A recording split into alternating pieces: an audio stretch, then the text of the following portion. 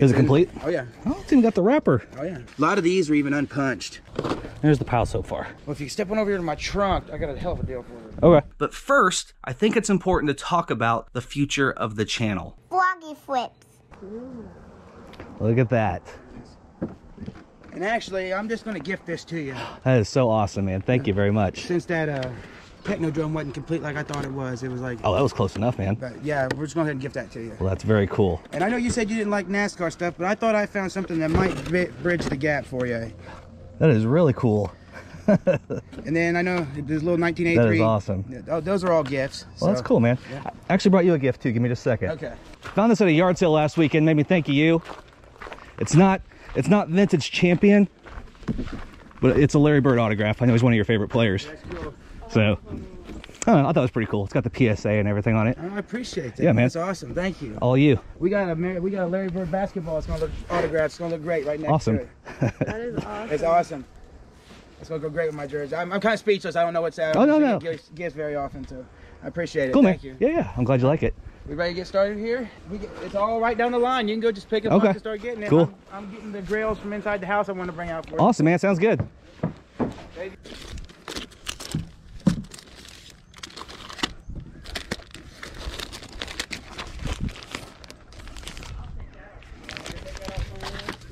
Mom's already trying to take my Larry Bird. She loves Larry. She loved him when he coached the Pacers. He made it cool to be from Indiana. Yeah. I think. Oh yeah. There's a lot of good books in there. I'm not even gonna look through them right now. This is one in the pile. Yeah. Where should I make my pile? Just over here? Right where you did last time. Okay. And the rest of them, it's time to get rid of them like I bought them for. That's the old one.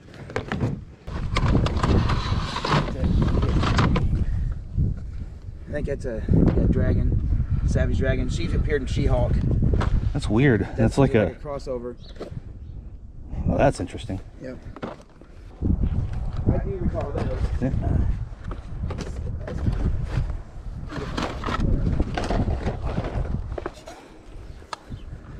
That's Amigo too. Is it? Yep.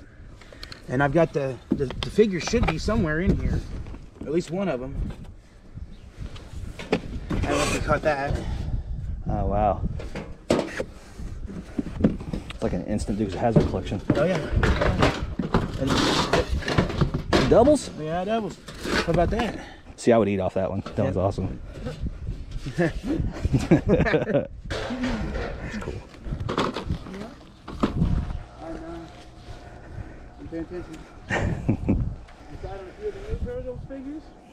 Yeah, I kind of regretted not getting some of those last time.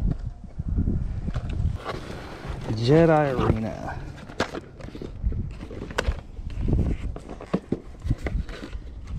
That's kind of neat. Yeah. What's this thing? That's what I'm trying to figure out. I think those are old folders for school. It is. Oh, wow. How cool is that? Those were awesome. 1983. Those are cool. I didn't forget I even had them. Wow. That is cool. Yeah. I like those. Are they for sale? Sure. Okay. All right. There's the pile so far. Gotcha.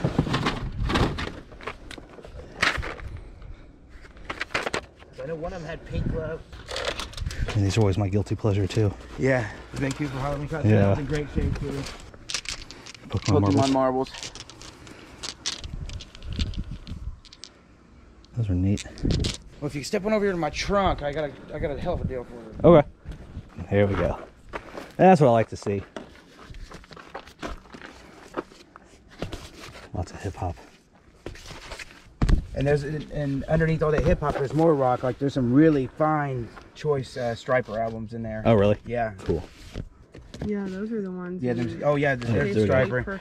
Like, yeah, them things were perfect. And one of them's even the white vinyl. It's like a $65 album. Really? Yeah. Yeah, that is nice. Look at that.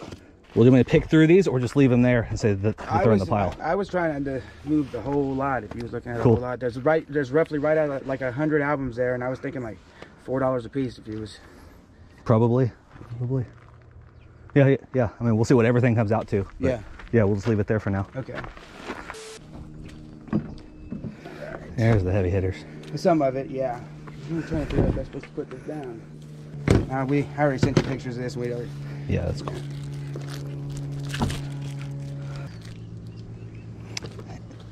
It's interesting. I know that. Yeah. I don't know if you want to open this up or not. It's like. Is it complete? Oh yeah. Oh, it's even got the wrapper. Oh yeah. The only problem is part of the styrofoam top broke off, but other than that, they're in their plastic baggies. Been used but rewrapped or never used? It's been used but rewrapped. Yeah. It was pulled out and tested. I played with it for a while. Oh yeah. Yeah. Very cool. And we got the Play It Loud Game Boy. I don't know if you had any interest in that. Sure. The big green brick. Cool. The Pikachu pocket. What the color? It's color. Yeah, yeah. I don't know if you have any interest in the Super Scope. That's complete in there too? Yep. What else was there? Something else I was gonna pull out? A tub. Yep. Oh yeah, the. Here we go. Oh man. Now everything in there is not gonna be for sale. Okay. I'll let you tell me what's for sale. Well, you can. Most of the stuff on top is for sale. Most of it. I'm gonna keep doing the anvil, of course. Right on. But yeah, that's for sale. These, I don't know if you know what those are. I do not know what That's these Michael are. Jackson branded sunglasses right there. That is awesome. Yep. I come across a bundle of those. Mojo Casher ended up with a couple pairs. I've got a pair in the house, and that's the last pair I've got left for sale. That's neat. Then here's the Go Bots I sent you a picture of. A lot of these are even unpunched. That's cool. These cards are decent too. Yeah.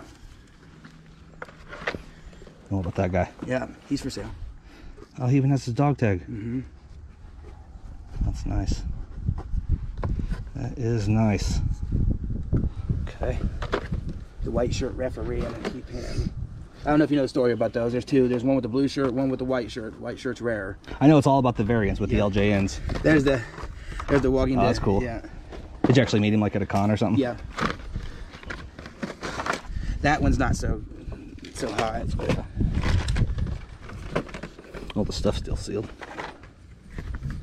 there's a vintage Migo Dr. Spock. That is neat. I'm on the fence about him. I'm not sure if I'm gonna get rid of him or not yet. Okay. The trench coat Don. I'm keeping the alien. The Mario figures aren't for sale. And here's Casey. DJ in the dirt. That could be for sale if you're interested in that. Okay. Yeah, that's cool. I get rid of both these wacky actions if you're interested in those. Yep, I like those. Alright. That's the Casey Jones. Let's see here. I can get rid of one of them if you're interested in those. There's another Karai Serpent if you're interested in her. Okay. Keeping this one. See, I don't know if you know about G.I. Joe. You could have your own G.I. Joe made back in the day. Oh, My that's parents neat. set one off and had me a custom G.I. Joe made. I've still got the action figure in the house. That is really cool. Yeah, I think that's it in this tub. Okay. Cool. I definitely like all this stuff here. Is that everything? I think that's most everything. Okay. So we got that pile, this pile, that pile, and the records. Right. That's where we are. Okay. Well, let's start over here. We'll Okay. just go from pile to pile to pile, and we'll figure out a price. Okay. There's a lot of key issues in there, like the monster magazines and stuff. I was thinking like $3 a book is what I was thinking. Okay. How many you have in there? You know, and I know there's 235 books in there, but I would just call it 200. Okay. Figures here. You think 200 on the holes?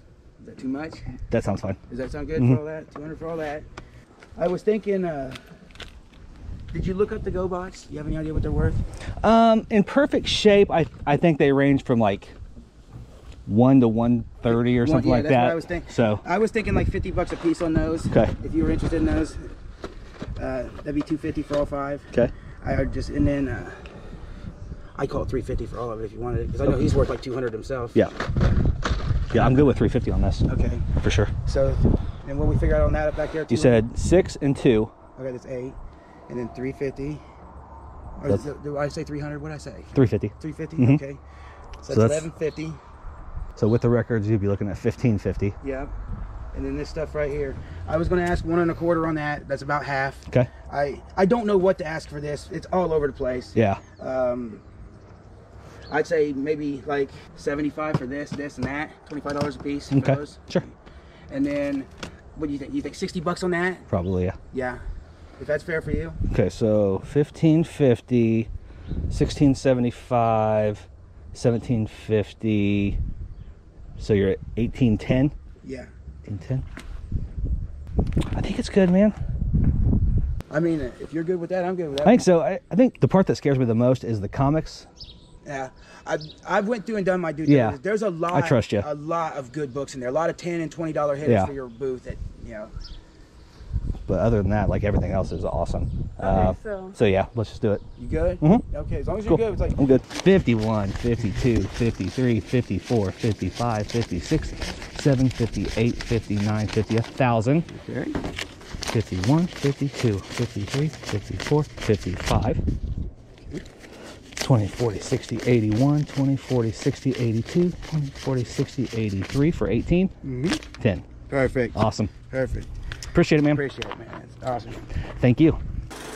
All right, so we made it back to the garage, drove up north to see my buddy Go Sno for the second time, picked up a bunch of the stuff that I didn't grab last time. Also, this time he brought out some of his personal collection, got to buy a big chunk of that too, so pretty amazing. If you haven't yet checked out Go Sno's channel, I will link it in the description below. Make sure you stop by, show them some love, see what they're up to. Very, very cool people. I'm gonna give you a closer look at some of this cool stuff, but first, I think it's important to talk about the future of the channel. Just to kind of tell you about what's next, what we've been working on, what we're excited about. So for the past year or so, my main sales outlet has been my little vendor booth. I haven't taken you on a tour for a while, but I've kind of turned it into just a cool little vintage collectible spot. It continues to do well. It's a lot of fun. It's exceeding my expectations for sure. But there is a certain caliber of collectible that I've just kind of been stockpiling. A lot of it you've seen me pick up on the channel. There's quite a bit of it that never made it to video. So you're probably thinking the next logical step of this little evolution would be like a standalone brick and mortar store. But as of now, that is not the case. I'm not going to take it off the table completely. There are certain things involved with opening up a standalone shop that I'm just not personally ready to commit to just yet. However, there is a long-term goal that I don't think I've ever spoken about on the channel, but I've been prepping for it for a long time. Things finally feel right, and it's time to set those wheels in motion. And that goal is to become a dealer at major conventions in the Midwest and ideally throughout the entire country. I would love to get to the point of doing a half dozen or so like major comic and toy and collectible conventions throughout the country every year. After an 18-year on and off love affair with eBay and e-commerce in general, it's just really not a passion anymore. And it really hasn't been for quite some time. If you're new to the channel or a casual viewer, that might surprise you a little bit. If you've been around for a while, you've probably heard me say things like, my ultimate goal would probably be to have a reselling business that is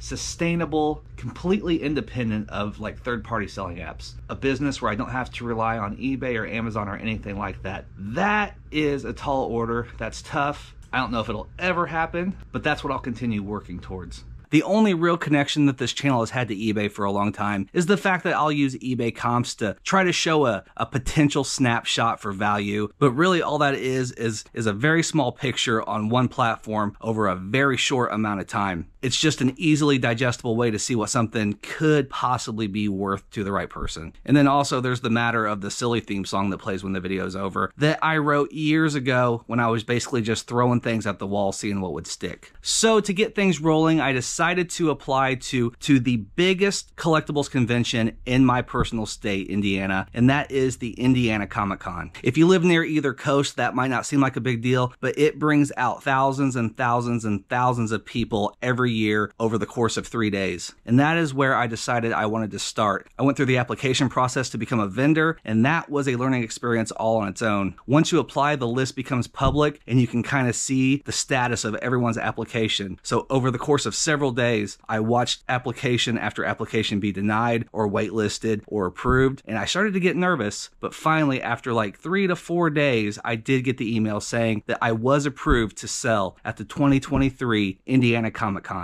I quickly paid for it and secured the spot, so now I have until May 5th to scour the state, to scour the Midwest, finding only the best stuff to put in front of thousands and thousands of collectors that save up all year to attend this event. And the goal is to just stuff it full of all of my favorite stuff, vintage and rare Star Wars and Motu and horror and Turtles and Garbage Pail Kids and Pokemon, all the stuff that you know I love on the highest level possible. So all this makes me super excited for the future of the channel. Up until until now, the videos have just kind of been little snapshots of a good day here and there. But now I can share with you not only the hunt, but the way I'm going to package things and merchandise things and price things, even the not so exciting details like what grid wall I'm going to purchase, how I'm going to set up shelves, maybe even the Comic-Con exclusive that I'm currently working on. There's just a lot of stuff that goes into this change, and I'm excited to share the journey, and I'm even more excited to share the end product when we finally get there, and you get to see how it all goes down. And then I'm also going to take you along to the booth and show you how my expansion there is going, show you the type of stuff I take there, how I decide what goes in the booth and what I'm going to save for Comic-Con. Everything is just going to feel a lot more personal and a lot more complete. Now, hopefully that wasn't too long, but I just kind of wanted to clear the palette and set the stage for what's to come. So real quick, I want to show you some of the stuff I picked up from GoGo Snow. There was a lot of stuff for the booth and some good stuff for Comic-Con, so kind of one of those perfect buys. I do want to mention real quick that this was kind of 5 separate deals. I kind of look at it more as 2 separate deals. We have the comics and the records that were $1,000, which in my opinion was the most aggressive part of the entire deal. So all that stuff, I did get it all sorted and graded and sleeved and priced, and I've already dropped all that off. That actually turned out to be a pretty straight wholesale deal with decent margins, so I just kind of wanted that money to be working and turning basically sooner than later. But that more aggressive deal definitely paved the way for what I think is an incredible deal on the more exciting stuff. So real quick, let's take a look at everything. So over here, I have a couple tables set up in the open space just to kind of spread some of this stuff out. This is all the stuff that I'll be taking straight to the booth. Just some really solid little collectibles, like this big stack of TMNT. I think these are like the 2015 release. Got the SNES Super Scope in box. That thing is actually mint. These Demolition Man figures have actually gotten pretty collectible. Personally, I've always been a big fan of Sly Stallone. I even love his new show, Tulsa King, if you've not checked that out yet. We have the complete Mego General Lee, which is probably like a $50 to $80 piece. We have the TV trays, 2 of them are Dukes of Hazzard. We have the E.T. We've got a bunch of X-Men type figures, the vintage E.T. figures. I always think those are cool, even though they're not worth a whole lot. The Mario amiibos. Got some RoboCop. Got a vintage Tommy Green Ranger, rest in peace. That was really sad. Got the Mego Action Jackson stuff with the Scramble Cycle. Pretty rare piece on the Scramble Cycle. It's missing the steering wheel though. The Atari Jedi Arena game. No manual, but it does have a nice box.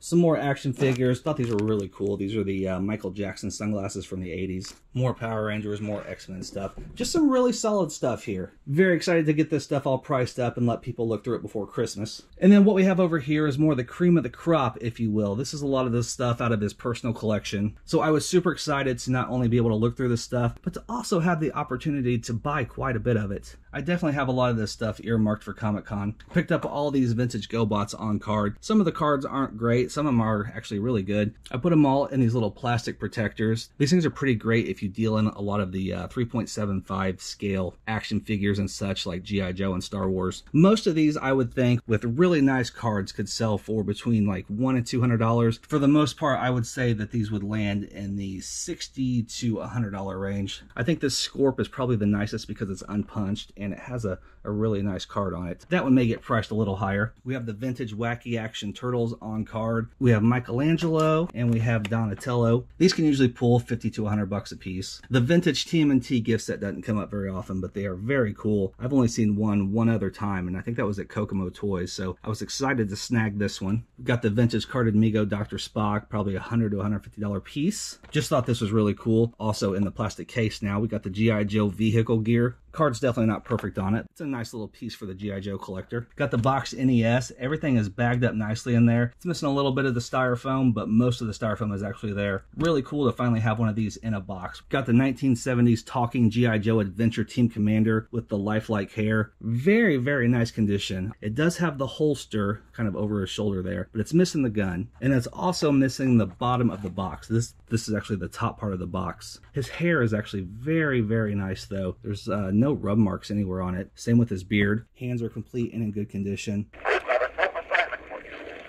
It does talk pretty well. A mint complete piece like this could sell for $300, maybe more, just depending. This one, even like this, is probably a $150 piece, I would guess. Got a couple really good Game Boys. We have the Play It Loud green version, and then we have the Pikachu Game Boy Color, which this thing is, I think, in mint condition. I have Pokemon Blue in there right now. No bad scratches on it. The screen is really nice. Bought this one record separate from the rest of the record lot. This is a very early Australian pressing of AC/DC's High Voltage. the cover was changed later on. This is actually for the personal collection. This is just one of those records that you don't come across very often. There's a few different versions of these early pressings. Some of them have kangaroos on the label, some of them do not. This is the no kangaroo version, and it can be worth close to 100, 150 bucks. So very cool on that. And then probably the thing that surprised me more than anything, this was mixed into the initial record lot. When I got everything home and started going through them, this one definitely piqued my interest. Did a little research on it. It originally came with a comic book,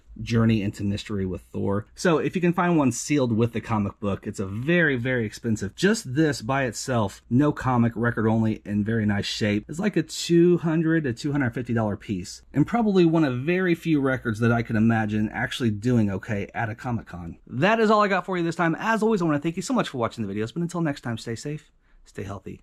Love ya. Bye. When they hear that cha-ching and they all look at me, I guess they'll know I'm buying this crap.